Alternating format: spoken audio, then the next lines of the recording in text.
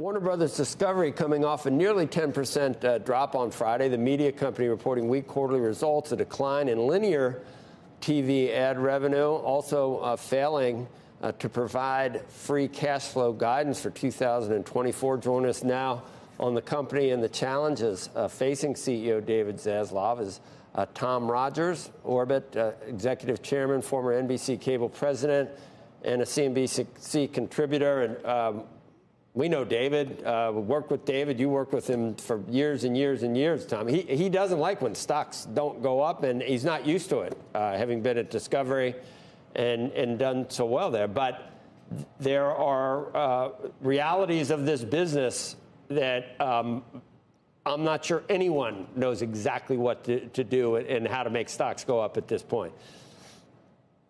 Well, it's in a tough position, Joe, and you're right. There's no clear playbook as to how traditional media companies can play this environment.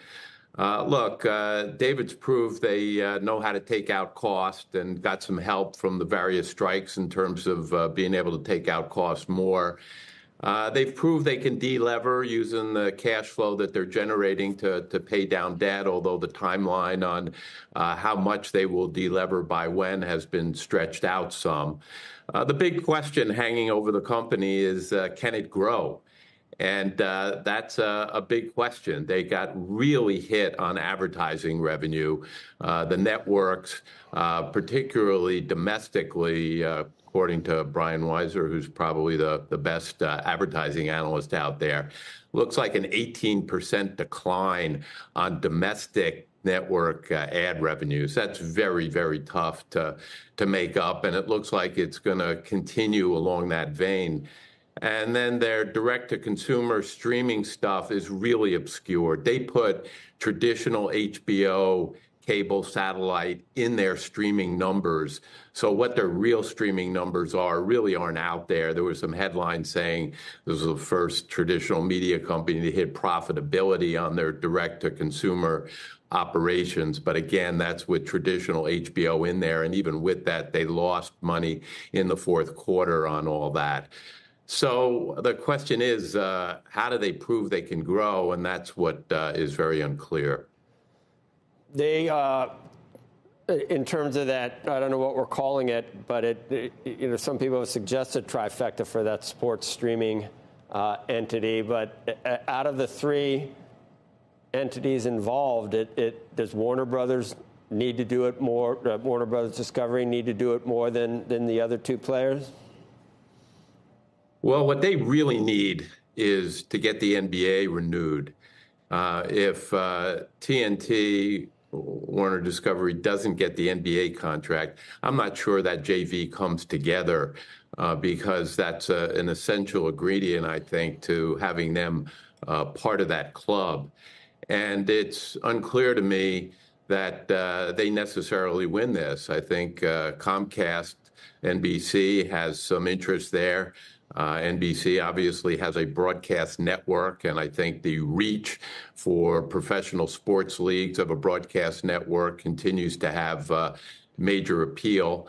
So I'm not sure if they don't win that the JV actually materializes.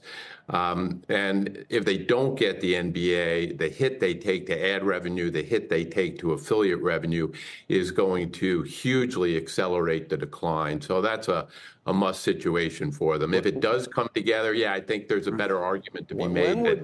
When would Zaslav decide he has to do something, really big, like get rid of something, or I mean, can he continue to pare down? What is it, $44 billion or something? Well, also, you're waiting on April. April's the big time. If they really want to sell the whole company, they can do it. Right. Remember, because of the spinoff, they couldn't do it. Or CNN, or they got to tax perspective. But the taxes, I think, breaking up the company, Tom, the taxes are a real tough issue. No. Yes, that's a tough scenario. Look, I think there are two players that have a lot of leverage over Warner Brothers Discovery. One, as I was just saying, is the NBA. I think it has enormous leverage in those discussions. And secondly is Comcast NBC. I think if there is going to be a mega merger of traditional media companies, that's far, far more likely than Warner and Paramount getting together. But I think Brian has most of the cards there in terms if and when that were to happen, and I can't see that it's necessarily in their interest to do anything soon. So it's really a question of growth, and I think the time may be coming that they have to own up to whether renaming the streaming service Max was the best idea here. They lost 2 million streaming subs year over year. They lost 500,000 domestic streaming subs in the fourth quarter. I think there's a lot of indication that in terms of pure engagement, despite all the Emmys that HBO wins, they're still down about 1% of engagement of television time, where they need to get much more above that. And so, was that the right move? Is HBO still synonymous with quality? And should they be moving back in a direction which lights that up for people who really want to look to it as the place to go for major streaming television?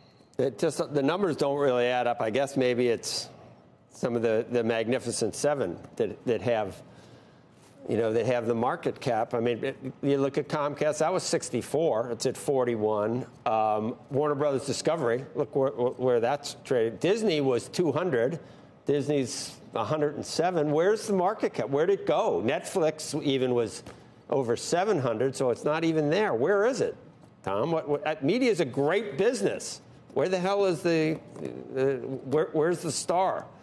Well, Netflix is the star, clearly. Yes, it's below its high, but it has been continuing to climb since it hit its low, and it's clearly separated itself from the rest of the pack, and it is highly profitable, generating massive cash flow, able to maintain major programming budgets on the streaming side, and it has an international game, another area where Warner has got its hands tied behind its back, because in the UK and Germany and Italy, it's tied up with arrangements which make it more difficult for it to really develop a global streaming service. So I would say Netflix is going to continue to shine in ways the others are going to continue to struggle.